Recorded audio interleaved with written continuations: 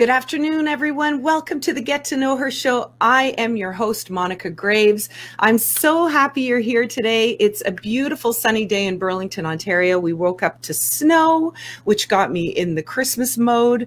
Have you started shopping, or are you like me? I haven't even thought about it yet. But if you're thinking about it and you need a little something for yourself, I want you to check out our sponsor, Brenda Badome, at brendabadome.com and use the coupon code Get to Know Her for 21% off of your order. And you can get a cute, cozy little sweater like Mimi with these beautiful tapered sleeves. And our 3 Little Wishes necklace happens to go perfectly with it. Thank you so much for all of your purchases. We have raised $700 for Paul Robinson and his family. Paul is a young man who we are helping this year through our 3 Little Wishes program. And he has a cancerous brain tumor, and we're doing everything we can to raise as much money as possible for him and his family. So thank you for all your likes and your shares and all of that good stuff. I also have something new that I treated myself to. This cute little pink flamingo mug, who is, I actually got it from a wonderful company I follow on Instagram, and they are called all_out905 on Instagram, and it's all beautiful little vintage items. So go and check them out, pick something out for yourself, and yeah, treat yourself. Why not? And then start your Christmas shopping. So today, I have Heather Gordon with me, and I'm going to bring her on in just a minute, but let me introduce you to her. Heather is currently the managing director for the global podcast company Acast. Heather was brought on board by Acast in September 2020 to launch the market and drive advertising revenue. Prior to Acast, Heather spent 5 years at the CBC, and before that with Canada's largest media outlets, including CHUM and Bell Media, where she worked on dynamic brands like Much Music and MTV. A mom of 2 and published author of 2 children's books, I Am Lazarus, A Goat Story, and Does the Queen Fart? I am thrilled to chat with Heather and learn more about her exciting career and where she gathers her inspiration. Let's bring her on. Hello, Heather. Hi. How are you on this snowy day? Do you have snow in Toronto? Yeah, a little bit, like a dusting. Yeah, that's nice. Gets us in the mood. Yes, it gets the kids in the mood. For sure. Exactly. Thank you so much for being here today. I'm so happy to chat with you. There's so much here. You are a multifaceted person with all kinds of things happening. Lots to do. Lots to do. So I want to start off with the very first question I ask all of my guests, and that is, what did little Heather want to be when she grew up? Oh, good question. You know, I don't recall being overly ambitious as a child, as a youth, and certainly not in high school. I was, I don't know how typical it was, but not that driven. Should apply myself more. You know, I look back at a number of years where I could have just sat in a class and learned for years with nothing and no other responsibilities, but I didn't take advantage of it. It wasn't until I was a little older that I found my ambition. So I don't even remember or recall having anything that I dreamt of career-wise when I was younger. Crazy, right?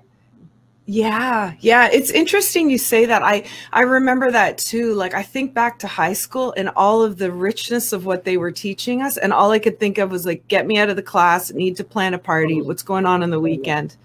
And yeah, amazing. So this also explains what sort of led you into the career that you're in now and all of the stepping stones to get there. Like, sometimes I think people like you who are excel so much in sales and communications and that type of work, you know, I think that a lot of times that comes from kids who are just want to do. Well, it's crazy that you're asking an 18-year-old to decide what career path they want to go down. I mean, that's just the way it goes. But yeah, I didn't know what I wanted to do, but I knew I loved media, and I knew I loved Much Music, and I knew I loved City TV.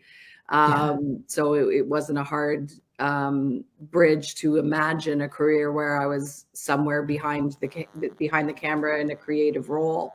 So that was ultimately the direction I headed in. Mm-hmm. But yeah, not a lot of get up and go in my earlier years. Yeah, for sure. And also, you know, Heather, I'm thinking too, because we're pretty much the same age, you and I. Yeah. And I remember back at that time, like just figuring out what sort of jobs were available in any industry. Now I feel like we have so many options. There's so much information coming at us.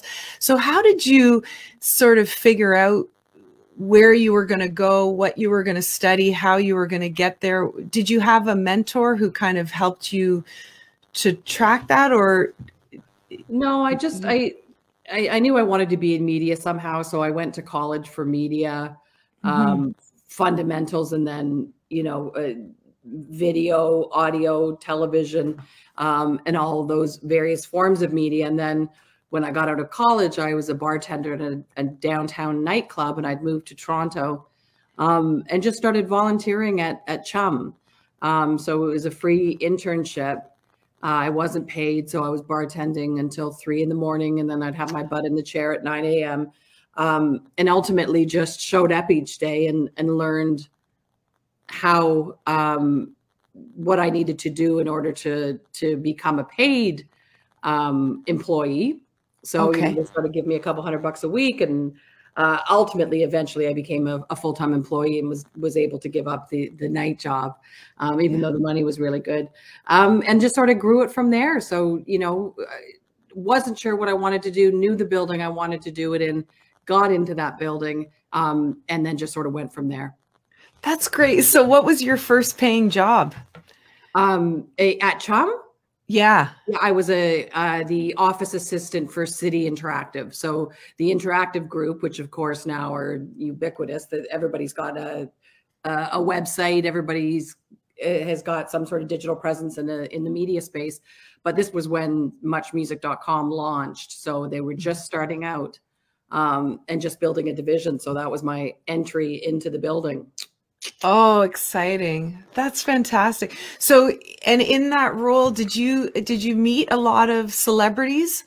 I met some, for sure. Yeah. Yeah. Did you meet anybody where you were like, oh my God, I've always, you know, were you starstruck at any point? Yeah, there were people that came into the building that I was starstruck by, like Bowie, you know, like just spectacular human beings that I didn't get to see, but I knew they were in the building. Like you'd run into, you know, who would I run into? Like, you know, the lead singer of Bush, Gavin Rossdale, I ran into him in the hallway. You just meet these weird people and you're walking by, you're like, oh, that's the guy from Game of Thrones.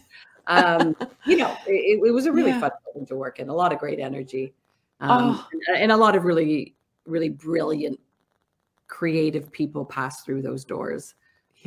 Which was an exciting environment to be in, you know? Oh, that's fantastic. I have to share with you, in 2005 and 2006, with my jewelry business, I was in the Much Music gift lounge. And Wayne, my husband, who, you know, we were back there and we were gifting the stars. And I don't know about you, Heather, but the one thing that really stuck out for me was like how tiny they were, because when we see them on TV or whatever, it's like they seem larger than life. And I'm like, oh my gosh, these people are so little, you know? Yeah, there are some ones that you're like, oh, Tom Cruise, you're very small. And then the odd one surprises you, or you're like, oh, you're actually really tall. But yeah, it is known that a lot of them are quite petite, like Prince, tiny. Yeah. But no one thinks that he's anything but, you know, shorter profile. Exactly. I had one person wear my jewels on the red carpet, and it was the not the lead singer, I think the lead guitar player from the Trews. It was hilarious. Yeah, he was like this whole Jim Morrison look, so he was into my beads and stuff. And are you still in the jewelry business? Yeah, still in the jewelry business. Yeah, for sure. And then I started the talk show with the pandemic. So it's so fun to, you know, I'm just so excited to chat with you and hear about this career and how you've moved along. And now you're in the podcast realm. Yes.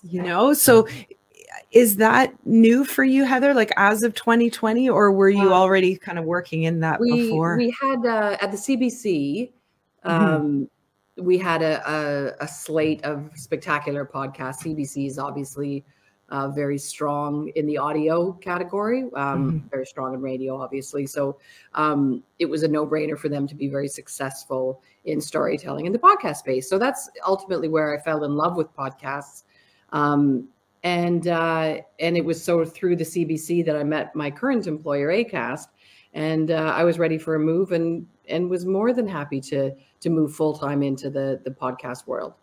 Great. So tell us about your role at Acast. I'm curious because this is also, I mean, I know podcasts have been happening for a while now, but it's still such a new and exciting platform. And totally. Yeah. So at Acast, our goal in Canada, so there's offices set up in major cities around the world, but our goal in Canada is to find unique podcast voices, get them onto the Acast platform. So we host their podcast, and then we help the podcasters make money via the sales of advertising within those podcasts. So we've got, a few different goals to find, elevate, and monetize the podcast. So, that could take the form in finding somebody. We recently signed a podcast with Fred VanVleet from the Toronto Raptors. So he very much is not a podcaster. He's an athlete and a very good athlete, but was interested in creating a podcast about being a BIPOC entrepreneur. So he has found BIPOC entrepreneurs across Canada, and he interviews them with his business partner and listens to their story, helps them make some decisions, hopefully helps them along their way in their journey. And that's a great example of finding someone that isn't a podcaster and bringing them onto the platform.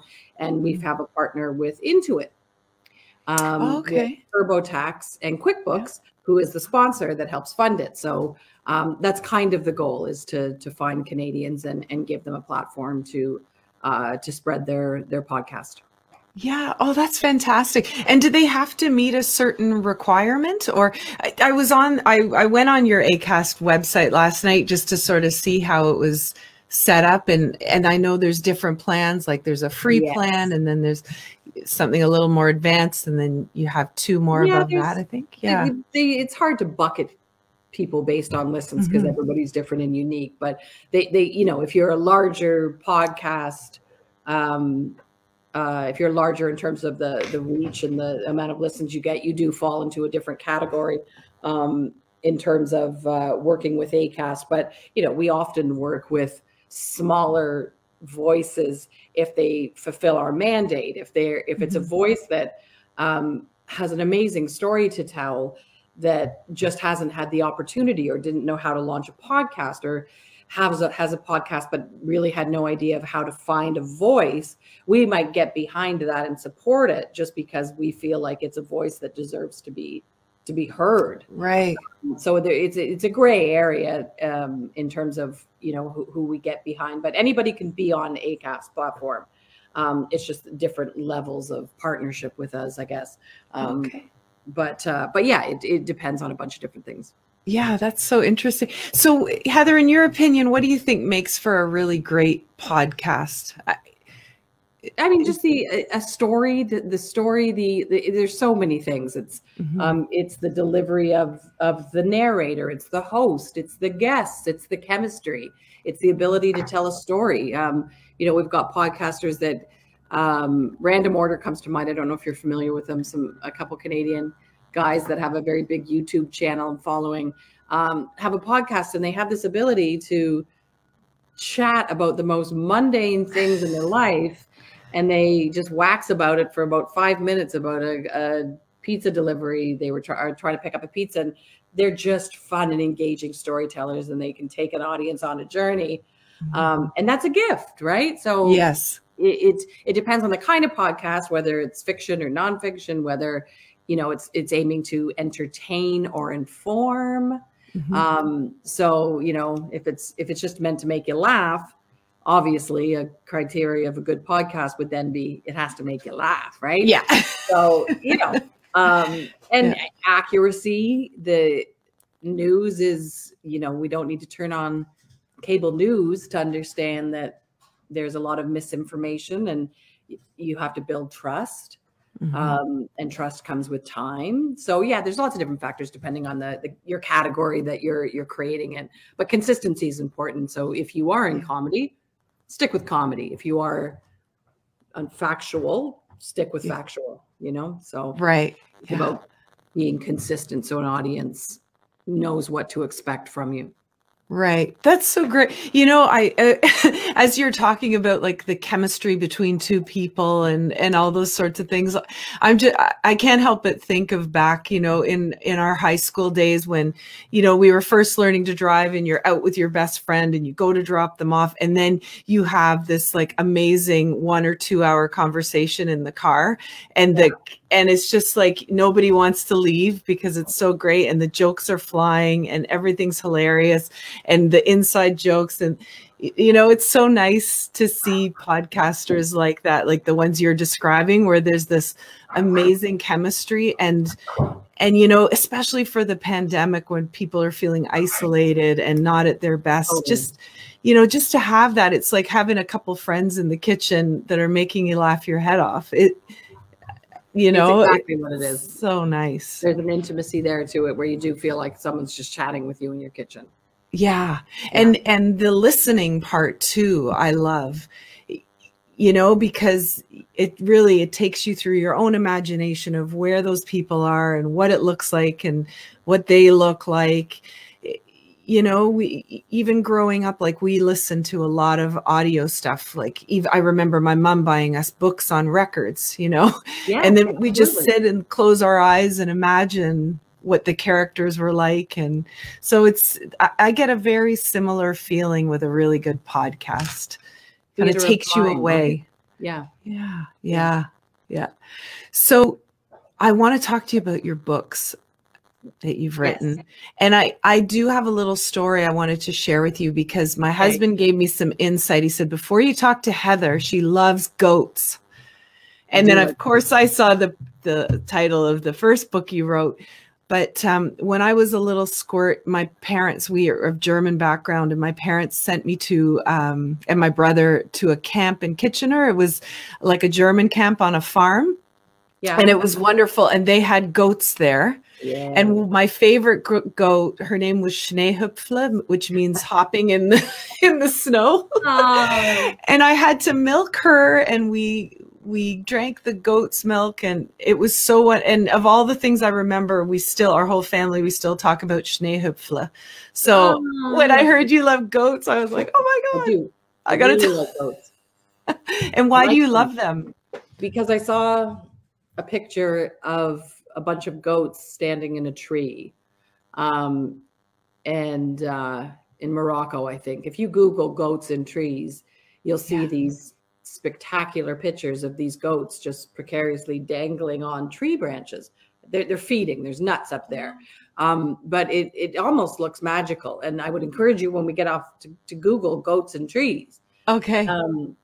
And so I became a little bit, not obsessed, that's a little bit of a heavy of a word, but just really fascinated with these goats in trees. And thought it did represent the ability for there to be magic in the world. These little goats all placed, it just looks like a painting, and something really special. So I decided that the goat book was my second book. And then I wanted to do a book about goats in trees. Ultimately the title was changed at the last minute, so the title wasn't Goats in Trees, but the idea came from that imagery. And in the book, the ending of the book does feature all of the goats that are in the story standing in trees. So it does come back to that concept of all of these goats that hang out in trees. It's really quite marvelous when you see a picture of it. And I became really fascinated by it. So that's where the goat thing came from. Okay, that's great. So Heather, did you write your books before you had your kids or No, after they were? when they were young. Okay. Um, Does the Queen Fart was 5 or so years ago, and then Okay. maybe 3 or 4 years ago for I Am Lazarus. So it came in. It's something I've always wanted to do. It's an arduous process. Kids' books are even more arduous because it requires illustrations. Okay. Kids' books are one of those things that seem like they're probably the easiest of all the books to write because there's just a few words and it's just a simple idea, but it's actually can be, I don't want to say it's the opposite, because if you've seen someone writing a novel, my husband's a novelist, so I have to be careful not to compare the two. But yeah, it is very time consuming and a lot of work. So I had the inspiration for the second one and was like, do I want to do this again? And then that was it. And I felt like I got it out of my system, like just that creative bent to do something a little different outside of what I had been doing historically, right? Right. Well, I would imagine it would be a challenge to write a kid's book because you've got to have humor and you've got to be able to hold their attention as well in the writing, like the illustrations will do that too, but yeah, the writing's a big part of it. So sure. Kids are tough customers. So I went with the fart joke in the first one because kids laugh at farts. So tell us about Does the Queen Fart? Can you tell us about the story? Yeah, it's really simplistic. I had babies, and there was something that happened at home. I know. We were having not having trouble. This is something you learn when you have kids. You always think you're having trouble toilet training or having trouble walking. None of it's trouble. It's all when they're ready. But there was something with Laszlo toilet training, and I ended up doing some research, and the way we talk to our children is, "Ooh, that stinks," and "Ooh," and this, that, and everything. But their little brains are hearing that my body is doing something. Not to, be overly dramatic about it, but if you think about it, you're telling your kid that their body, which is beautiful and a miracle and all of these wonderful things, are creating things that are yucky. And I realized we've been saying to him, "Oh, that stinks," or I don't want to change that. And, they may be getting the message that their body is less than these perfect little vessels of greatness. And so the idea was born out of that. And the idea being, if you're eating broccoli and beans and carrots and filling your body with wholesome vegetables, your body is supposed to fart. That means it's doing its job and you're doing all the right things. So that there's really no shame in your body doing what it's supposed to do, which is, going number 2, farting. And then, who do you think of when you think of the person on the planet that maybe wouldn't fart? And it's, sometimes you might think the Queen. So that's where the Queen came in. Does the Queen fart? And of course the Queen farts. Of course. Because that is what the body is supposed to do. So that was the goal, was just making it maybe a little bit more comfortable to celebrate the body. And instead of looking at these functions as disgusting, look at them as little glorious bursts of something, in the right context. Like, it's not a license to fart at the dinner table. You know what I'm saying, right? Yeah, that's wonderful. And I love the whole thing about, just there's so much shaming and stuff we do like that. It's like we all do that. We've all done that. I don't have kids, but yeah, everybody's done that stuff, and it does send a message. Like, if we just left them alone, they would go to the bathroom, but we interject ourselves in every little thing that they do.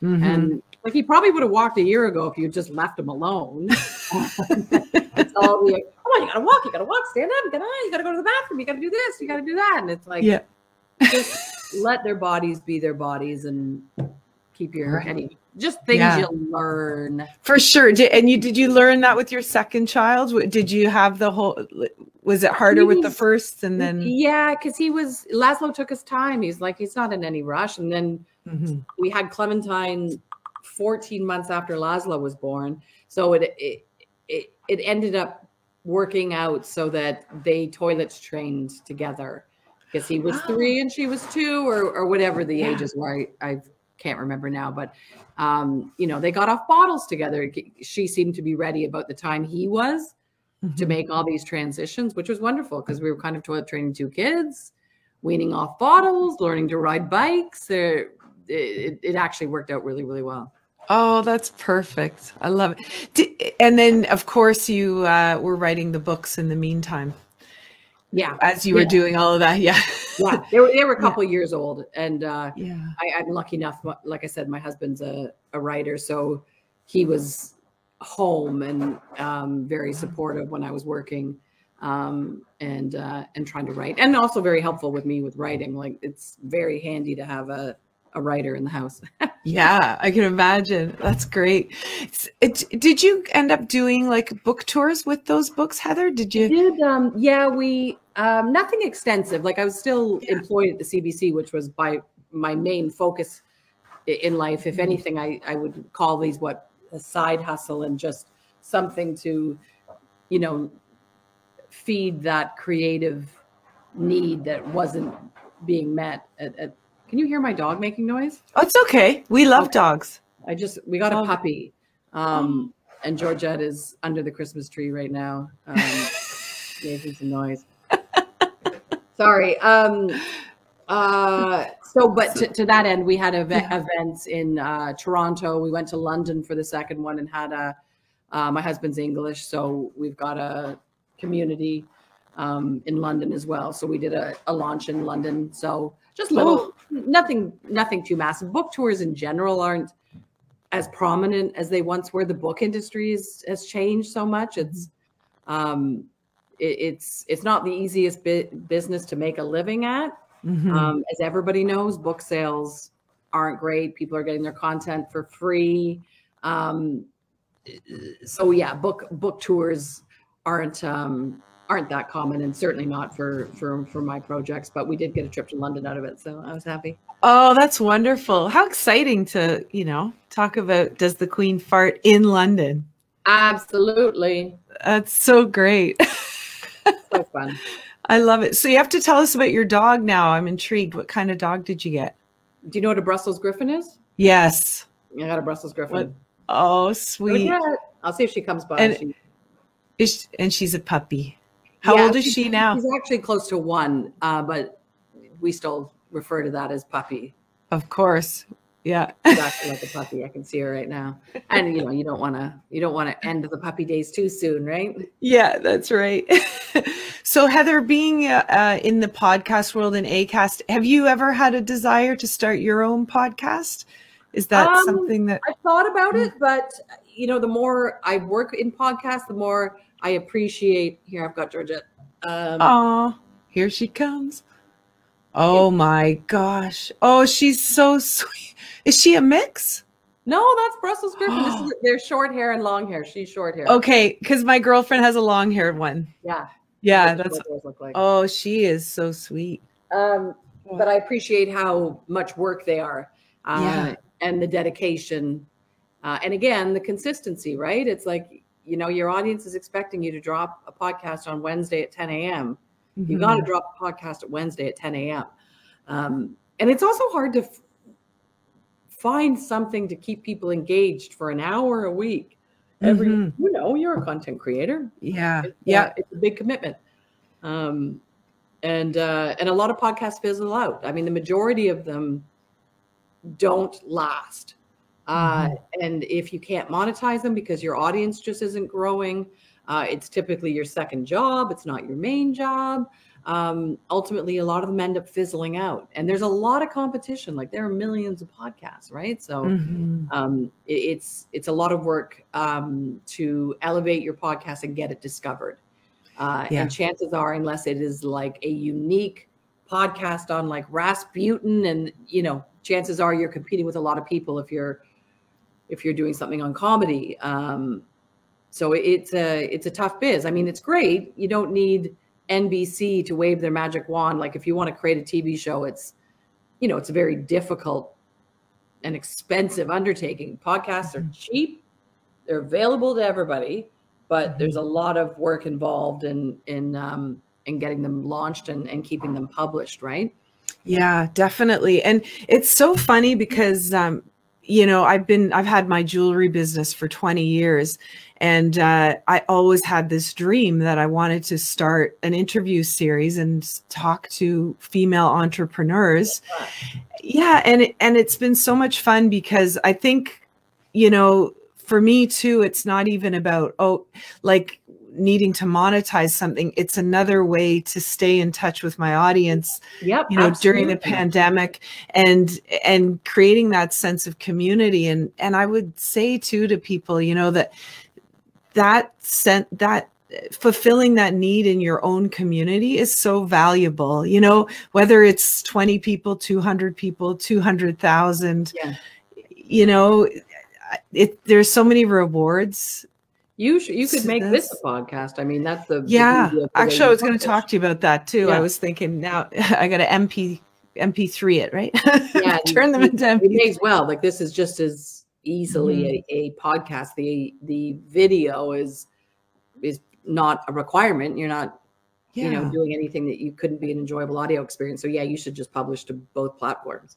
Yeah, definitely. It's funny, Heather, so how you start something and then as you go along, you kind of get inspired and things grow and change. And that's why everybody should just start, even if you don't know what the heck you're doing, because you never know where it's going to take you, right? And so in amongst my interviews, I've had some interviews with, I had an interview with Sandy Horn from the Spoons. I remember Sandy Horn. Yeah, and I interviewed May Potts from. So, and then I've got another guest next week, which I'll tell you off air because it's a big surprise too. But it's really cool because that's kind of like my thing, like the 80s and the women, not that they're lost women of the 80s, but when you look these women up on Google, no one's sat down with them and had a long interview. Nobody's got to know them outside of the band with the men, and lovely May Potts, part of our youth, right? She's totally a part of our youth. And it was so cool to hear her talk about like the early days at CFNY and how nothing was regulated and they could just bring in whatever albums they had, and play them. But she formed our youth, right? For you and me, like it's important stuff. So it's really cool. At Phoenix when I was a bartender there, because the radio stations would broadcast. Like CFNY would broadcast and 107.1 would broadcast on a night a week. So yeah, I knew May. Yeah. I was a bartender. I mean, that's our relationship, but great. An important role in those days, let me tell you. Oh, no kidding. I probably saw you there at the Phoenix. And you probably did. You probably made me a Long Island iced tea. I'm sure I did. Oh my goodness. Yeah, it's so great. And, talking to you today, Heather, I've just enjoyed it so much because the podcast, platform, it's fascinating and it's something that not all of us know everything about, or how do you start your own? How do you do it? Yeah. Yeah, it's really great. And I love all these stepping stones that you've taken to get you there. And bravo on being, a woman in the late 80s, early 90s that decided that she was going for it with CHUM and City and all of that. Because that was, that's right, sister. Get her done. Yeah, it's a dream. It is. Well, I realized I couldn't sit around I found my ambition and went for it. It just it's not always there when you're looking for it, Yeah, for sure. And just quickly, because I know you've got a busy schedule, but I do want to know, was it your mom and dad who helped give you that confidence to just go for it and do it? Or do you think you were born with that? What was it about you, Heather, that... I don't know the answer to that. you know, probably a lot of trial and error. Yeah. You know, I think it was a very typical upbringing. But at some point I knew what I needed to do to get to where I wanted to go. And then it was just like one little step at a time. Amazing. You know, I wasn't going to get somewhere. I wasn't going to get into the building unless I volunteered. So it was just committing myself to late nights and early mornings as a not forever, just means to an end. And, you know, just take one step, one day at a time. And, you know, it all unfolds. Yeah. Awesome. How did you meet your husband? In the television business, actually. Okay. Like long before we got together, I met him. He was in the TV business, and somewhere in the TV world, we met in some, maybe even in England. I can't even remember, and just sort of stayed in touch. And then when the time was right, and we were both single, we met up, and he came over to watch a movie, and he hasn't left yet. And that was over 10 years ago. I love it. Do you remember what the movie was? No, I don't think we watched a movie. Okay, I gotcha. We must have. It would have been a black and white film noir. He's big into old films, and he's introduced me to the beauty of film noir and some the classics that I hadn't paid attention to. So it was something along those lines. But yeah, and we've been watching movies pretty much every night since. So. Oh, I love it. There's actually, you may have already seen it. There's an amazing documentary that Gina Davis did all about the film industry and how it was dominated by women before they brought sound into movies. And then all of a sudden men took, did you see that? No, but I know what you're talking about. I'll send you the link. I can't remember the name of it, but it's really, really good. So yeah, you and your hubby would love that. Heather, thank you so much. Thanks for having me. You're fantastic. I loved talking to you. No problem. I'm going to put you in our virtual green room. Help yourself to champagne and caviar. Fantastic. Okay. Thank you guys so much for tuning in today. What a wonderful interview. I absolutely love chatting with Heather. If you have time today, please go and visit our sponsors website, brandabadome.com, and grab yourself some cozy clothes for winter time. And remember to use the coupon code GET2KNOWHER for 21% off of your order. Check out our 3 Little Wishes necklaces at glamjewels.com. Help support a family this Christmas. Thank you all so much for your time. Thanks for being here, and keep on showing the world your sparkle. We'll see you back here next week.